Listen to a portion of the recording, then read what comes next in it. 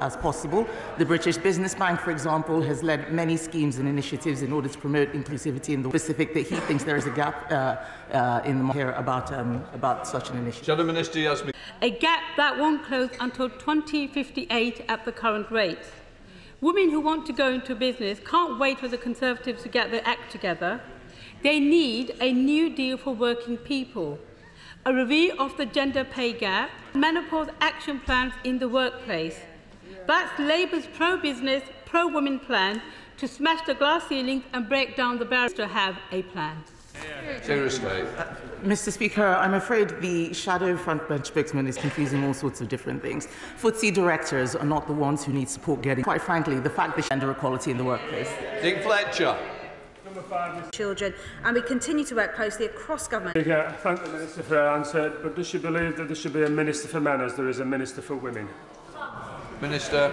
Thank you, Mr. Speaker. Can I thank my honourable friend, APG? He knows with my health hat on the work we're doing to improve lung cancer outcomes for men, and in the suicide prevention strategy that will be coming forward, we know that middle-aged men are at particular risk. Can I reassure him, though, that the Equalities Hub has responsibility for both men and women to ensure equality for all? Speak to the Secretary of State so that we can be clearer about how that work impacts on men. Margaret Furrier.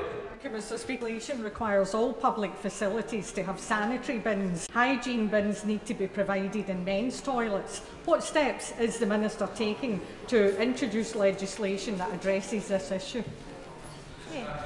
Well, can I just reassure the Honourable Lady that there is work going on in this space? My ministerial colleague from DWP is looking at this and will be updating the House shortly. Hannah Barbell. Number 6, please, Mr. Speaker. With your permission, Mr. Speaker, I will answer questions 6 and 9 together. The government has taken numerous steps to tackle both gender and racial landmark Inclusive Britain strategy, as well as various initiatives to support women in the workplace. As outlined in our Inclusive Britain report, we are working towards a new voluntary inclusion confidence scheme to support employers on clear, manageable advice on effective diversity and inclusion interventions. Hannah Barbell. Thank you very much, Mr. Speaker. Like most things in this place, this government's policy on parental leave is in the dark ages. Research by Pregnant and Screwed shows better paid parental leave for all parents would bring greater equality in the labour market, yet this government seems dogged in its determination to stand still. So why is this government blocking greater gender equality in the workplace? Mr. Speaker, I completely disagree with the Honourable Lady. This government has done more than any other in order to promote gender equality in the workplace, including bringing in policies such as shared parental leave. We have also brought in things like extended redundancy protection for those on maternity leave and introduced carers leave, and we're supporting legislation to strengthen the protections against harassment in the workplace. Mr. Speaker, a new report from the Fawcett Society shows how the motherhood pay penalty when mothers with 2 children take home 26% less income than women without children impacts a woman's income and earning power throughout her working life and compounds the effects of the ethnicity pay gap. So will the UK Government tackle this by making flexible working the default and introducing mandatory gender and ethnicity pay gap reporting? Mr. Speaker, we have just finished a private member's bill which is making the right to ask for flexible working mandatory. That is what I think is the right balance that strikes for business, rather than making it mandatory for people to demand flexible working. Not every business can provide this, and that is not something that is going to improve equality in the workplace. When I asked black and minority ethnic residents in Basingstoke about their experience at work, their responses were concerning. And I've been working especially with our local employers, our big local employers, the Local Education Authority and the NHS, to tackle the issues. What is my right honourable friend doing to ensure that public services are exemplars when it comes to race equality in the workplace? I thank my right honourable friend for her question. If she sees the work that we put into our Inclusive Britain strategy, she'll see that almost everything that is in action is about the public sector. There is so much that we can do in order to promote racial equality in the workplace, but we need to do this in a way that is fair and transparent as well as universal. The Equality Act protects characteristics and not groups, and if she would like to work with me on any specific initiative, I'd be very keen to hear more about what she's been working on.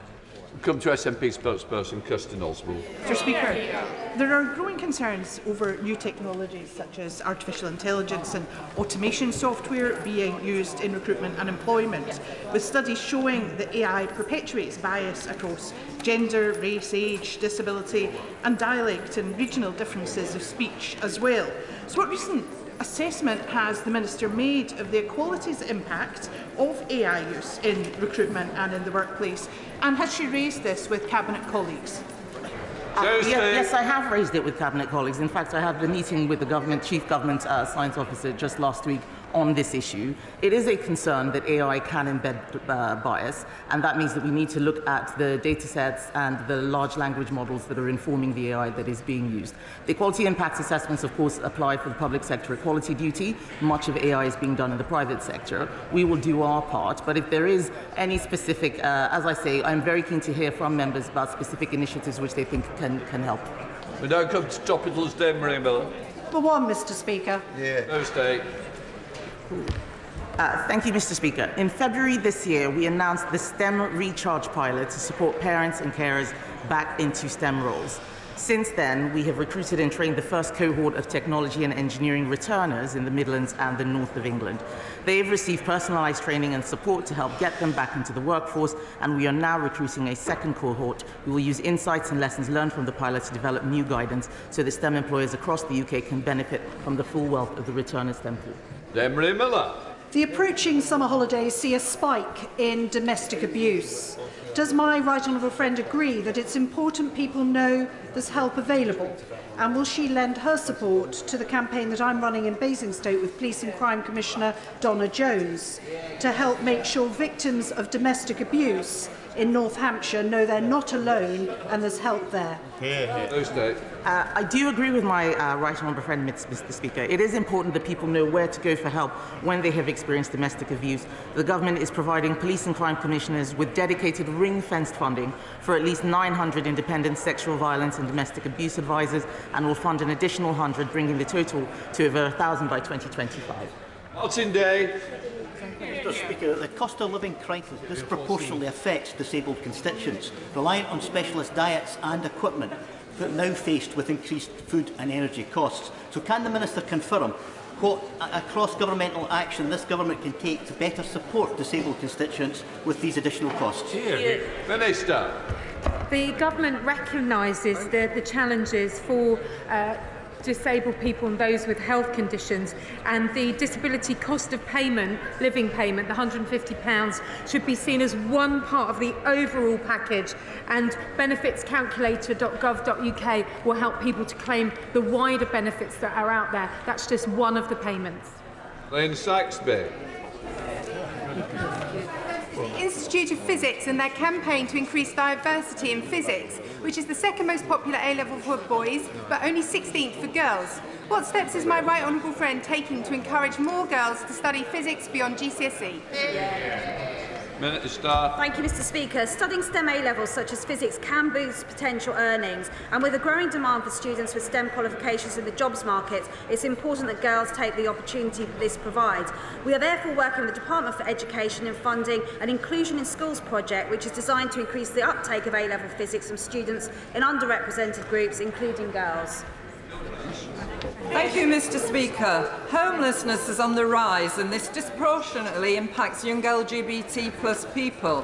The youth LGBT+ homelessness charity AKT has reported a 58% increase in new referrals over the last 4 years. So will the Minister work with Cabinet colleagues to better understand the specific challenges of people in this community facing homelessness and look at what more can be done to support them? Minister. Mr. Speaker, the Honourable Lady raises a very, very important point, and I'm pleased to say and report to her that I have met with colleagues in DLUC, and we have held a round table to discuss exactly those issues.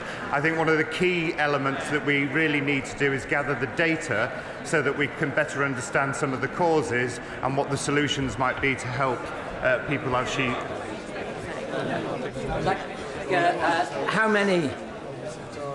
How many discussions has the Secretary of State had with Department of Education colleagues about forthcoming guidance on trans-identifying children? Mr. Speaker, I've been working closely with the Education Secretary because it's important we get this guidance for schools right. It must show schools how to be compassionate to pupils questioning their gender in a way that is compliant with the Equality Act, including ensuring single-sex spaces are maintained and that the safety and well-being of all pupils is not compromised. Callaghan. Thank you, Mr. Speaker. Conversion therapy should be banned entirely, not with a voluntary loophole as this government are intending. We know voluntary means of conversion therapy would be open to coercion. This is a loophole so large it would leave any bill meaningless. Will she commit to a full ban on conversion therapy, as supported by organisations such as Stonewall and the Thai campaign in Scotland? The Honourable Lady raises very important points, and these are exactly why we have taken considerable care to engage with a whole range of stakeholders to consider all of the issues that need addressing. And it is precisely these points as to why we are going for pre-legislative scrutiny, so that all of those issues can be looked at again and make sure that we present the very best bill to help people who are subject to these horrible crimes. Speaker, Gamble Aware figures showed that the number of women seeking help for problem gambling doubled between 2015 and 2020, with up to 1 million women deemed at risk. Data also shows that women are less likely to participate in sports betting, instead more active on online bingo and casino-style games.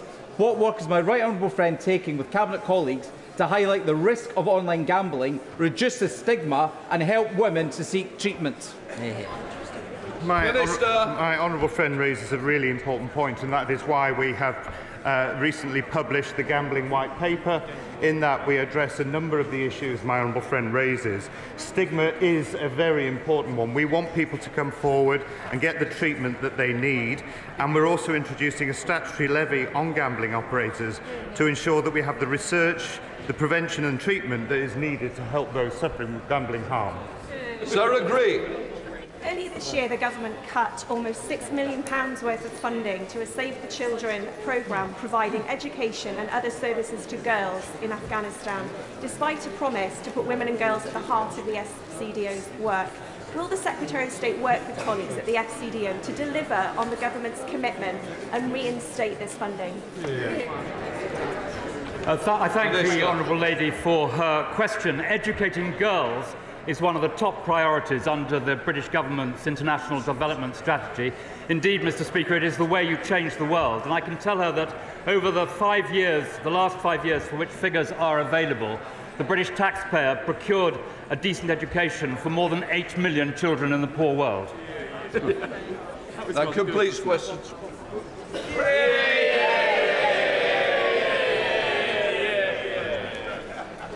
We come to questions to the Deputy Prime Minister. I call Stephen Bonner on a closed question. Question number 1, Mr. Speaker. Deputy Prime Minister. Mr. Speaker, I have been asked to reply. Global oil prices have remained largely stable this year. This has not changed following the announcement of additional production cuts by Saudi Arabia and Russia. We expect the impact of the cuts will be mitigated by the increase in supply from other producers and a decrease in global oil demand, as we have seen previously. Stephen Bonner. Speaker, if we want to insulate ourselves from future price rises, then we need to invest in a greener future. The United States gets it. They've committed $370 billion on net zero energies. The EU, they get it. They're set to match that figure. And in Scotland, we get it. We have the ambition to lead the world on renewable energy. We have the energy, but we do not have the power. So why is Westminster trying to block Scotland's path to a safer, greener future? Deputy Prime Minister. Well, Mr. Speaker, we of course will continue to invest in renewables, but I would say to the party opposite, we should also invest in our energy independence, and that means investing in the North Sea. If we fail to invest in the North Sea, we'll be more reliant on foreign producers and we will have higher carbon emissions as we import from elsewhere. Craig McKinley. Question 2, Mr. Speaker. Deputy Prime Minister. Thank you, Mr. Speaker. Mr. Speaker, my right honourable friend, the Prime Minister, is in Vilnius attending the NATO summit. This summit is an opportunity to build on the work we have done over the past year, strengthening NATO and supporting Ukraine. Mr. Speaker, in addition to my meetings in this House, I shall have further such meetings later today. McKinley. Mr. Speaker, New Labour's old mantra used to be education, education, education.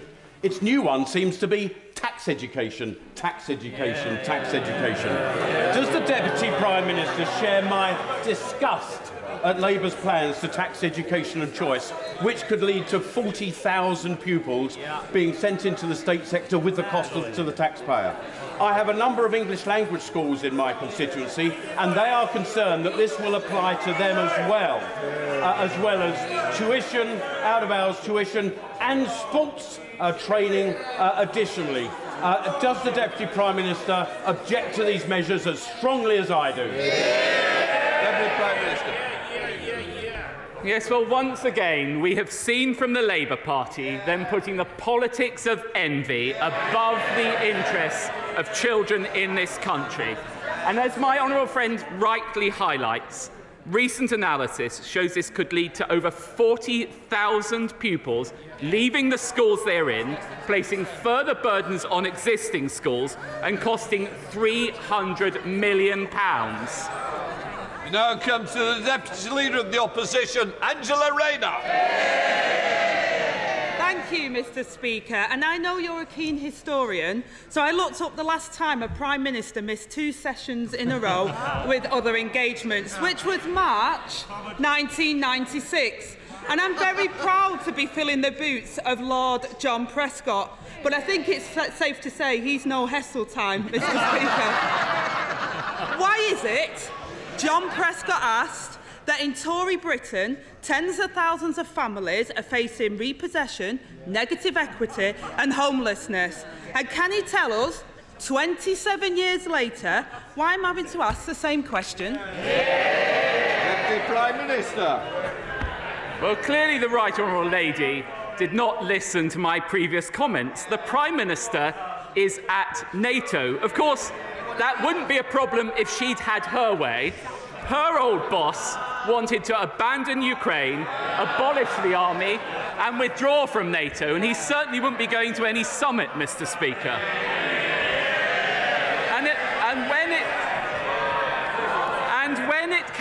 When it comes to house building, I will take no lectures from the party opposite on home ownership. My parents would not have been able to buy their own home if it were not for Margaret Thatcher and the reforms introduced by her government, and this government is building on those with record house building. Rayner. Mr. Speaker, I think he's taken lessons from the former Prime Minister on telling the facts. The last Labour government worked hard to dramatically reduce the number of children in temporary accommodation. But under the Tories, the number of homeless children has risen by 75%. I'm proud of our record on tackling child poverty. Does the Right Honourable Gentleman feel ashamed of his? Deputy Prime Minister. I'll tell you what this government has done. We've lifted 400,000 children out of child poverty.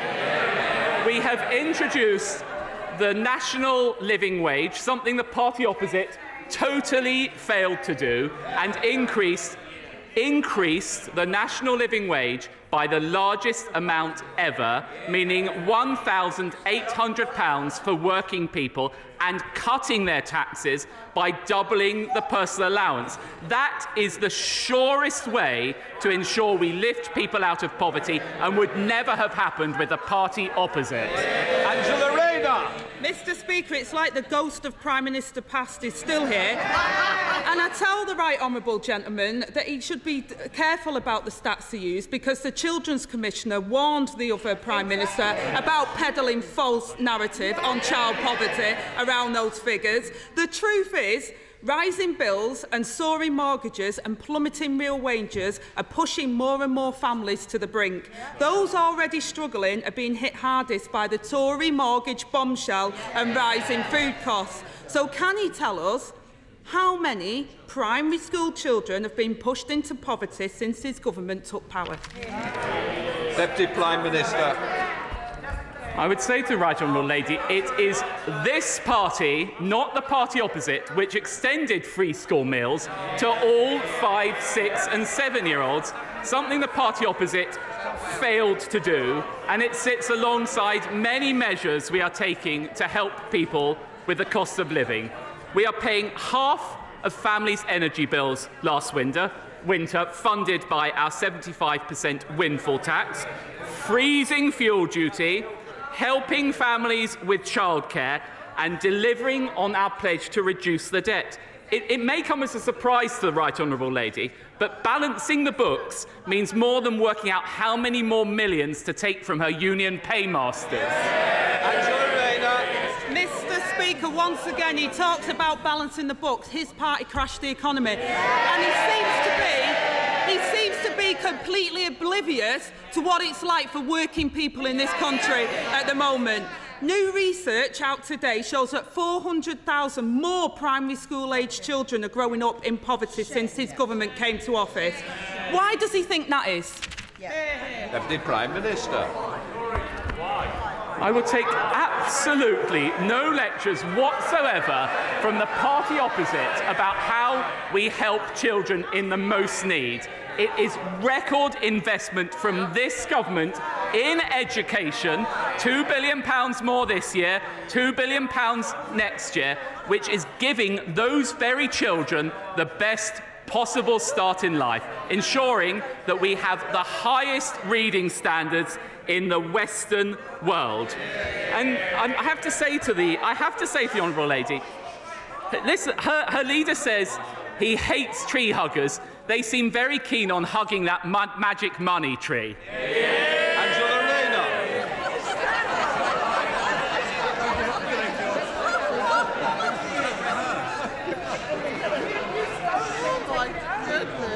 Mr. Speaker, he doesn't even acknowledge it, let alone explain why child poverty is rising. What hope has he got of solving it? So let me try a simpler question for him. How many kids don't have a permanent address today compared to when Labour left office in 2010? Deputy Prime Minister. We can exchange all these numbers across the dispatch box.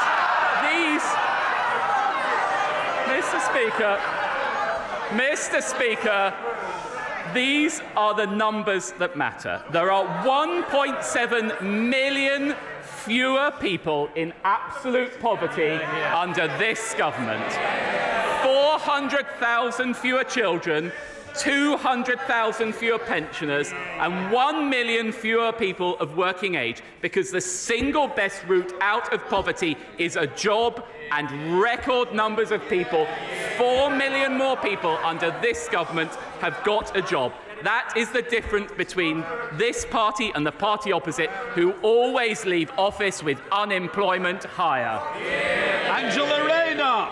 Mr. Speaker, what matters is what people feel every single day at the moment, who are going to work and can't afford their mortgage, can't afford their rent and can't afford their bills because of this Conservative government. There are 55,000 more children without a permanent address today compared to when they took office 13 years ago. We've gone from a Labour cabinet focused on tackling child poverty to Tory ministers who won't even admit the problem.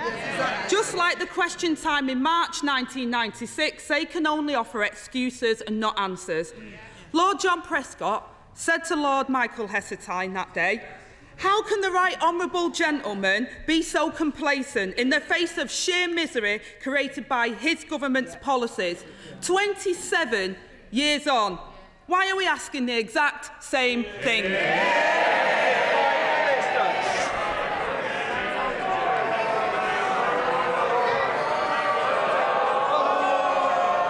A little bit more if we carry on. Come on, Deputy Prime. Mr. Speaker, I know there's a reshuffle coming up on the other side, but this audition for John Prescott's old job is just getting a little bit hackneyed.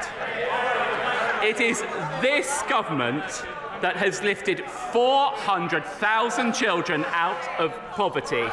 The party opposite, I hear the right honourable lady claiming to be the party of working people, but under their policies, people can't even get to work. They support Just Stop Oil protesters blocking our roads.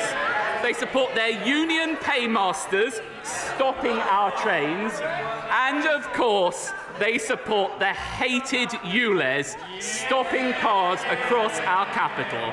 While Conservatives get Britain moving, Labour are standing in everyone's way.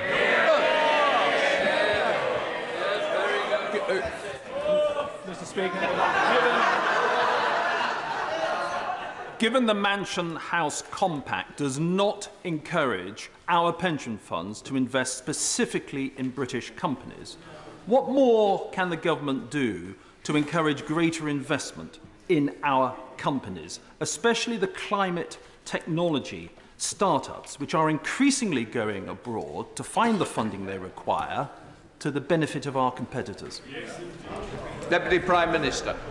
Well, I think my honourable friend raises a very important point about both start-up capital and ensuring that we get more money to high-growth companies. I would say that the Chancellor's Pension Compact is a very important step forward and will unlock £75 billion of additional investment. I'm quite confident large amounts of that will go to UK companies, and that sits alongside measures such as the Edinburgh reforms to financial services, again, which will help improve financial services in this country and unlock money for those industries. SNP Deputy Leader Murray Black. Thank you, Mr. Speaker. Last month, the Deputy Prime Minister dismissed warnings from these benches that mortgage rates were nearly back to where they were after the disastrous mini-budget. This week, mortgage rates have surpassed those levels. How high do they need to go until he and his government takes it seriously? Deputy Prime Minister.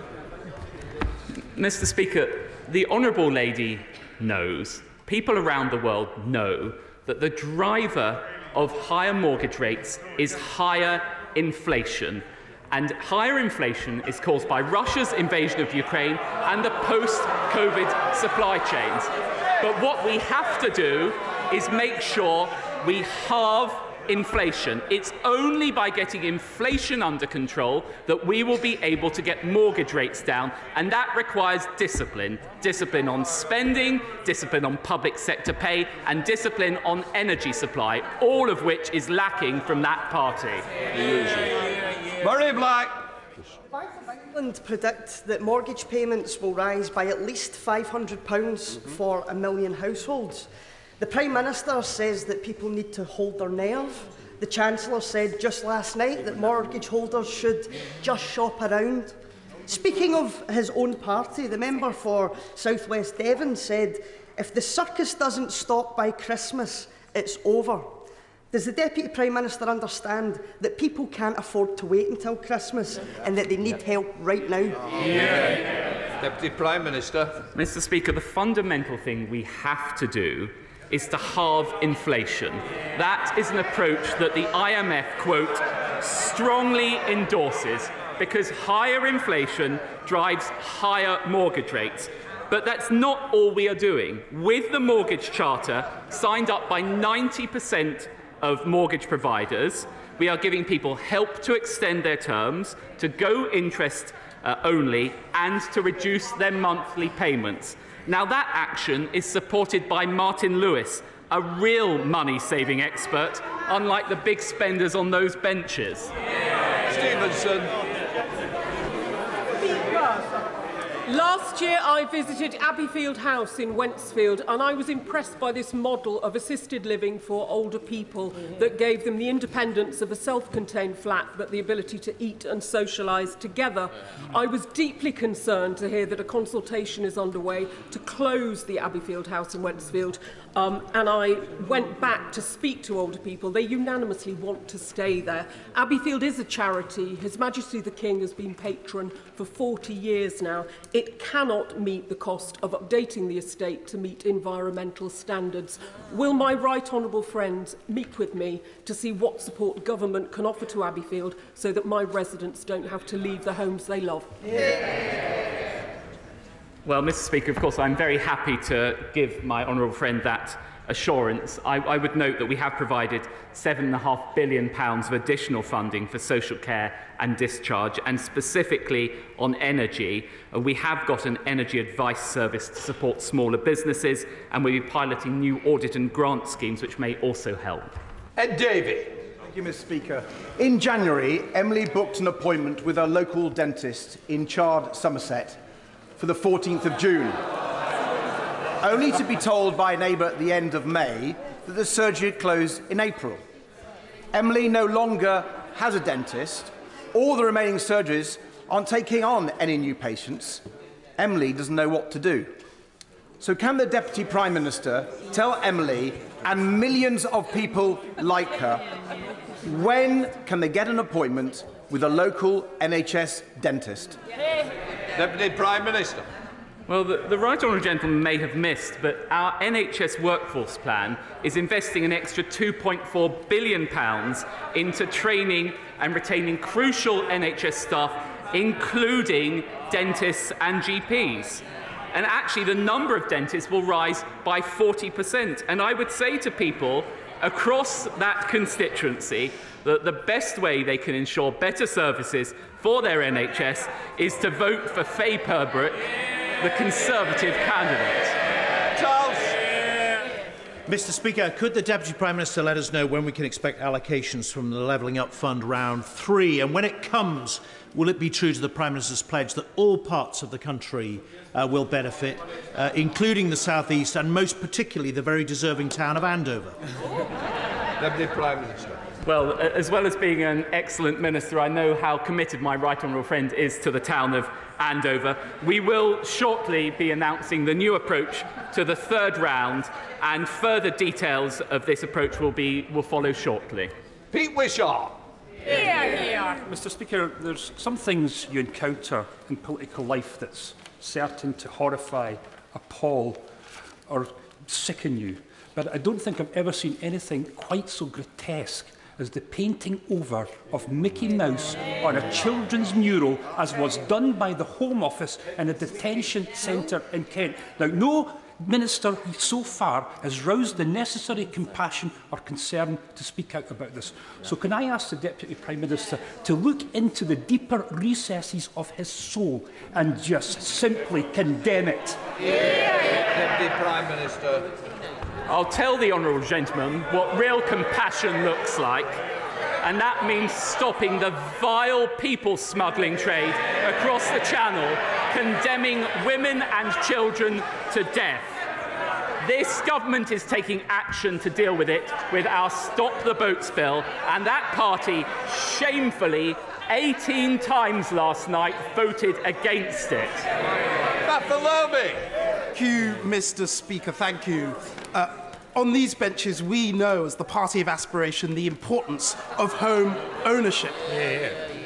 According to a recent estimate by Barclays Bank, it now takes an average of 8 years for the average first-time buyer to save for a deposit. And in parts of London and the South East, it can be longer than that.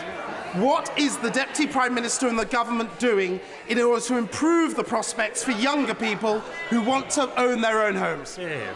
Prime Minister.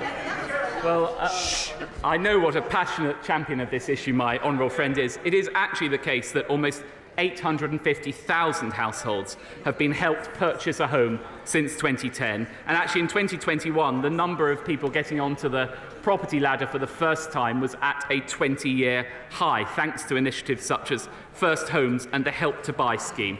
Of course, that stands in contrast to the party opposite, who oversaw the lowest level of house building since the 1920s. Catherine Smith. Thank you, Mr. Speaker. With rising ticket prices, many of my constituents find they can get the best value fare by going to the staff ticket office at Lancaster Station. It's perhaps why so many of them have signed my petition to save staffing at Lancaster Station. So can I ask the Deputy Prime Minister, is the closure of ticket offices just yet another cost of living bombshell hitting my hard-working constituents? Deputy Prime Minister.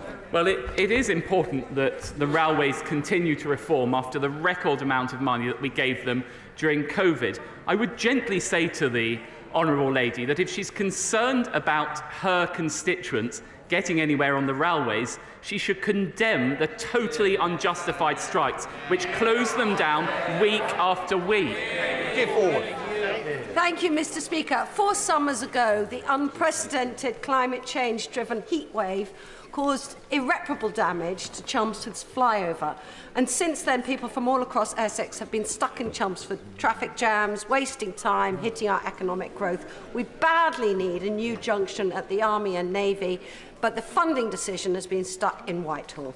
So will my right honourable friend use his powerful cross-cabinet convening powers to get Treasury and Transport to agree to the money so we can deliver a new junction, stop the traffic jams and get Chelmsford moving again? Deputy Prime Minister. Well, I know how powerfully my right honourable friend makes the case for this scheme, and she has done so once again in the Chamber. The Chancellor was sitting next to me and would also have heard the case. I understand that the outline case, business case submitted by Essex County Council is being considered by ministers right now, and all relevant ministers will have heard her injunction. Castle. Scottish Ambulance Service statistics showed an increase in hypothermic call-outs of over 30% across Scotland last winter and a staggering 84% in the north in December. Whilst fuel calls have fallen slightly, food and other costs have risen exponentially. To end the perversity of energy-rich Scotland seeing 1/3 of Scots in fuel poverty and literally freezing, when will the government bring in a social tariff to ensure that the poor and vulnerable can get through this winter without calling out the ambulance service because they're freezing? Deputy Prime Minister. Well, as my right honourable friend, the Chancellor, set out in the autumn statement, we are exploring the best approach to consumer protection from April 2024 as part of wider retail market reforms. I would just reiterate to the honourable gentleman that this winter we paid half of energy bills in Scotland. That was thanks to the strength of our union. Thank you, Mr. Speaker. Can I remind the Deputy Prime Minister and the House that yesterday was National Remembering Srebrenica Day? But may I particularly point out a little-known fact, that British soldiers took out about 2,000 civilians in April 1993 from Srebrenica. Those British soldiers were B Squadron, the 9th 12th Lancers, not widely known, but those 2,000 people from B Squadron were actually under my command, and they saved a huge number of lives by taking them out. And they, too, should be remembered for their very gallant actions, because it was very dangerous. Deputy Prime Minister. Well, I pay tribute to my right honourable and gallant friend and to all of those who he commanded in the 1990s. We must honour the memory of those killed and pay tribute to the extraordinary courage shown by their families, by survivors and all those members of our armed forces who served so gallantly in that situation. Limbs. In the Welsh Affairs Committee, my honourable friend for Ceredigion asked the Chief Secretary to the Treasury about the varying comparability factors for Wales, for Crossrail, for Thameslink and for HS2. His answer began with, "You are dragging me into quite complex technical details." And then he gave no complex technical details. I'm sure that the people of Wales would be delighted to tackle any complex technical details were the Deputy Prime Minister to explain to the House why we are paying £5 billion for a white elephant in HS2, which by now comes nowhere near our country. Prime Minister. Well, it is thanks to the strength of our United Kingdom that record sums are going to Wales under the Barnett consequentials. Indeed, in the spring budget, we increased devolved administration funding by £630 million. That included £180 million for the Welsh Government. So we're ensuring resources are going to Wales so they can enhance their transport infrastructure. Duncan Baker. Thank you, Mr. Speaker. If it wasn't so serious, it would be comical. However, in Horning on the Norfolk Broads, I have a whole area totally cut off from having a mobile signal wait for it, until August because of nesting seagulls taking up residency in the new telecoms mast. Gulls are protected, the nest can't be moved, but let's say a family holidaying on the Norfolk Broads gets into distress this summer, they will not be able to make an emergency call, which could be life-threatening. Would the Deputy Prime Minister please help me call on Natural England to be sensible and make sure that for public safety reasons we can get a mobile phone mast working in a prime holiday location? Well, we all love the diversity of wildlife in this country, and particularly on the North Norfolk coast that he represents, but I think he makes a very strong point about the balance between that and ensuring people have access to modern communication facilities, and I shall certainly take it up with Natural England. John Speller. Day in, day out, the public and businesses are hit by endless chaos and confusion across government departments. For them, clearly, Britain isn't working. Now, if I can paraphrase the Deputy Prime Minister earlier, we know there's a reshuffle coming up on their side. So, can you tell us, is this down to obstruction and incompetence in the civil service, or is it rather that so many of their ministers are just not up to the job? Deputy Prime Minister. Well, I think you can see from the record of this government, whether it's cutting NHS waiting lists, whether it is record funding for our schools and hospitals, we have an excellent team that will continue to serve. Paul Holmes.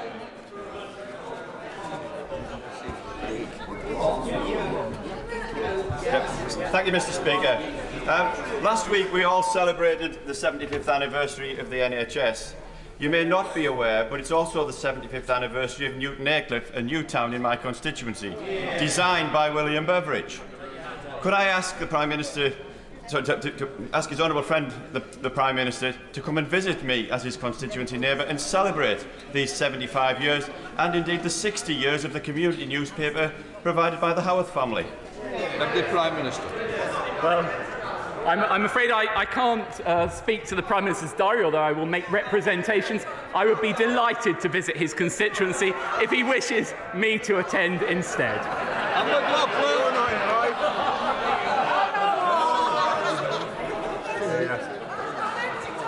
Thank you, Mr. Speaker. The day I had to phone my bank and tell them that I was having difficulty paying my mortgage was one that has lived with me for years.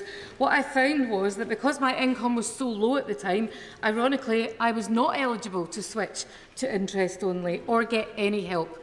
I never want my constituents to feel the terror and abandonment that I felt that day. Can he understand that? Because his complete lack of empathy in his responses to the deputy leader of this group suggests not. I do welcome the temporary measures, but they are temporary. This is a mortgage crisis that's been 2 years in the making. Does the Prime Minister and himself really think they're going to fix it in 12 months? Prime Minister.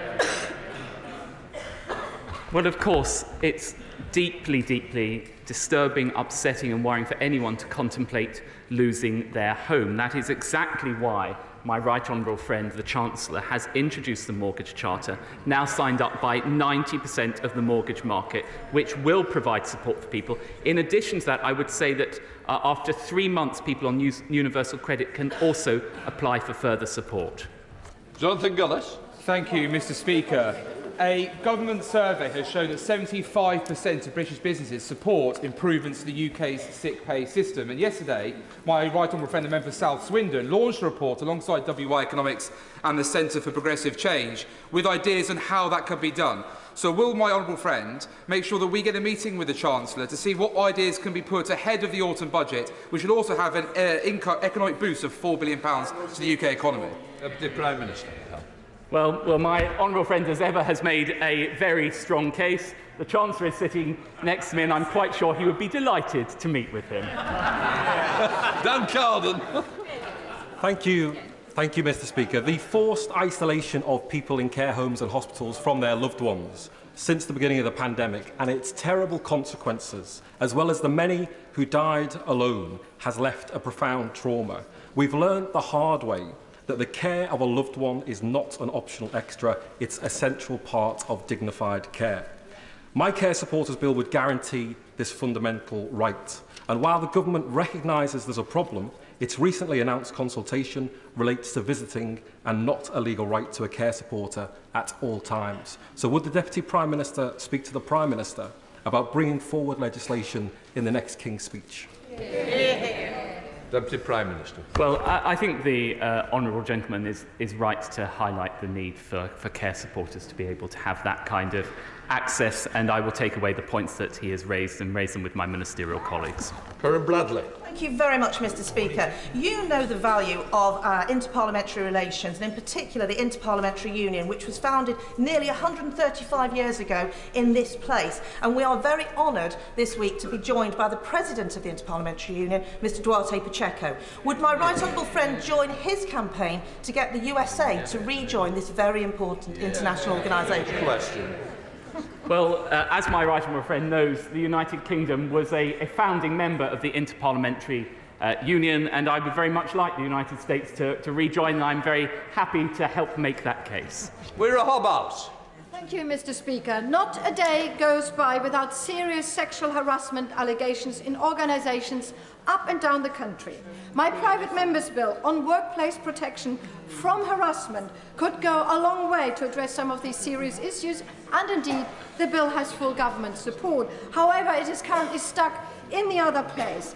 But a compromise is now in sight to amend the bill so that it can pass through the House of Lords.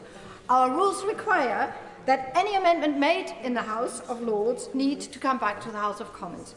Will he ensure that a small amount of government time is made available in this place between now and the end of the parliamentary session to ensure that this important bill will become law?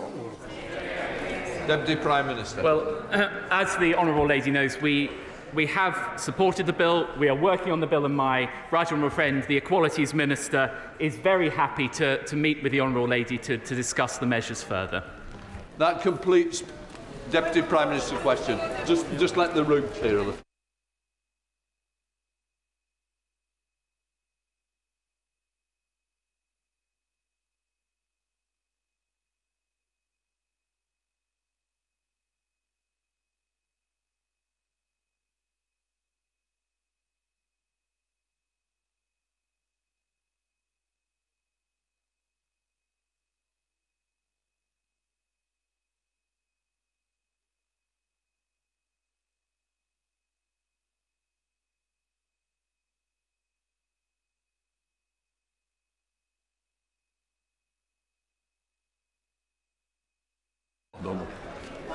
Point of order, Don Butler. Thank you, Mr. Speaker. Mr. Speaker, I don't know if you're shocked, but I am. The Deputy Prime Minister had an opportunity to correct the record today where he misled the